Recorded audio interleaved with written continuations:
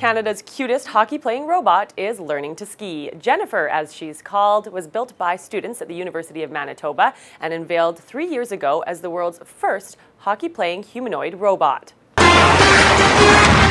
This year, Jennifer will once again compete in the Darwin Op Humanoid Application Challenge in Seattle. But instead of showing off her puck-handling abilities, she will be hitting the slopes.